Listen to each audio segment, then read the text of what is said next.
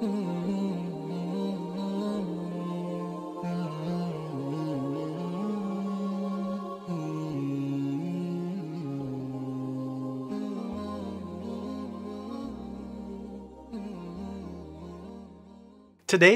there are over 4,300 religions being practiced in the world.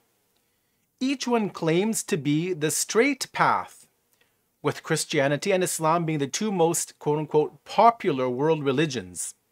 However, which is the right path? And more importantly, what is a relationship which must exist amongst the followers of the various religions? Today, we review the topic of one God, but many paths, religious tensions in the world.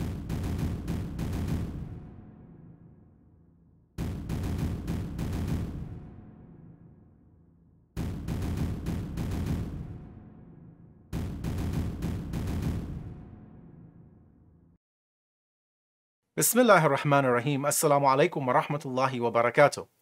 And welcome back to Ramadan Reflections for 2021, today being the 5th day of this blessed month of Ramadan.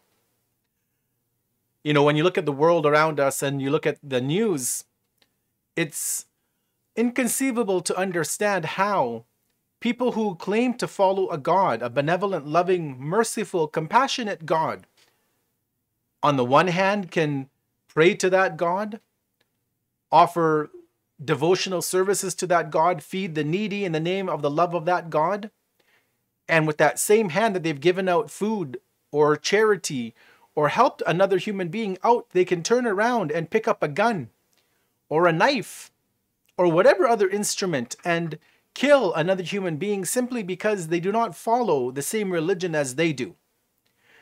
No, this is not a theory. This is a practical reality happening on the ground in the world today. We see it around the globe, whether it be the conflict which has been raging on in occupied Palestine, whether you see what is happening in Myanmar, Burma, against the Rohingya Muslims, what you see happening in Kashmir, what you see happening around the world, even here in North America, where people of various religions are quarreling and bickering, and although it may not reach to the level of violence, unfortunately there is always this constant strain and pressure in relationships in some segments of the society.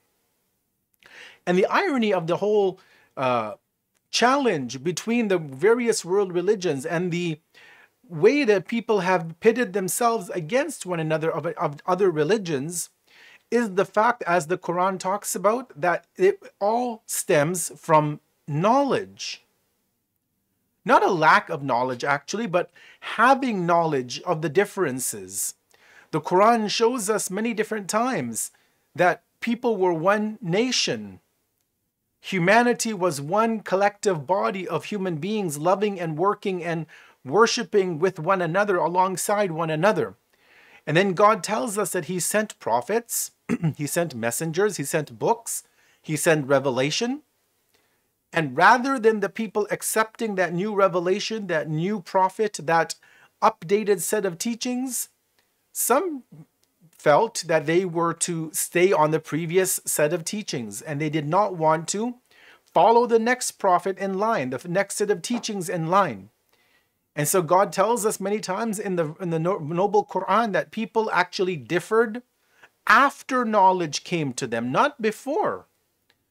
And unfortunately, as I have said, that many of these disagreements have become violent to the point where tens of thousands of people have been killed. And I don't even mean only amongst various religions, but even within the same religion. You know, you have conflicts raging between the Catholics and the Protestants in some parts of Europe, even till today.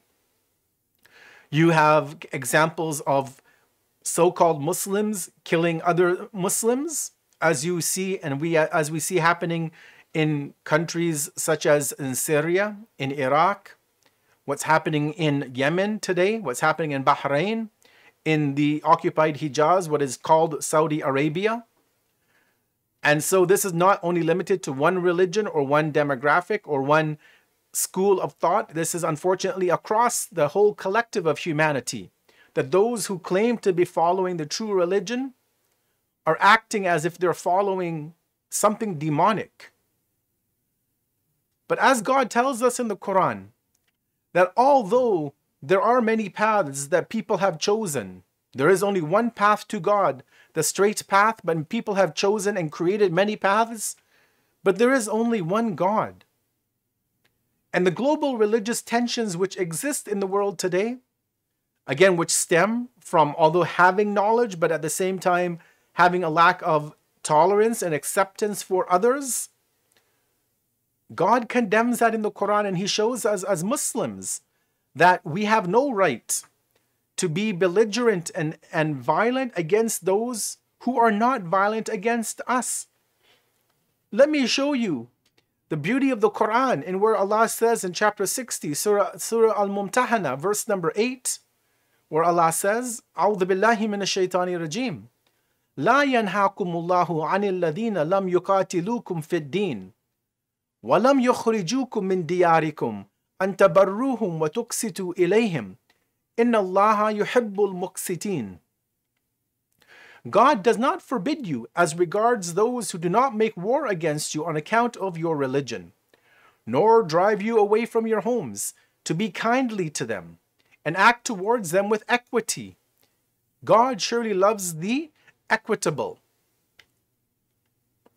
We see in this verse that God has shown us clearly as Muslims that when it comes to people of other religions, even though we may not accept their ideology, we may condemn their belief system, we may critique it even at a purely academic, respectable level, but if they have not waged war against us, if they have not fought us against, because of our religion, they have not expelled us from our homes, removed us from our homeland, refused to give us the right of return to our own native birthplace, then God says, deal with those people who are respectful to you with justice, with respect, with equity, because God loves those who act with equity.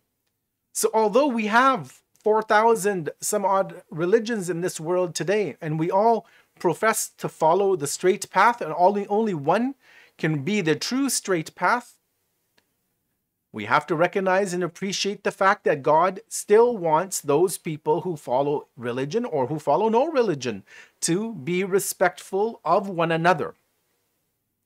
As we conclude for this blessed day of the month of Ramadan, the 5th day, let me leave you with some points of reflection.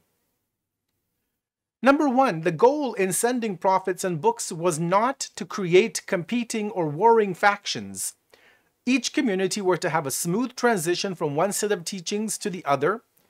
But unfortunately, due to personal motivations, people have tainted the relationship and have allowed their understanding of God to create disagreements to the point of being violently disagreeable with others. Point number two, acquiring knowledge is the first step in reduction and elimination of religious tensions, but it is not the final step. The Quran clearly shows that disagreements crept into society despite the people having knowledge. And point number three to conclude, although the Quran rejects the notion that polytheists and others will have salvation in the hereafter, however, people of faith are obligated to live with one another in peace and harmony. God willing, we will continue tomorrow in this blessed month of Ramadan with our 6th day of Ramadan Reflections for 2021. Until then, wassalamu alaikum wa rahmatullahi wa barakatuh.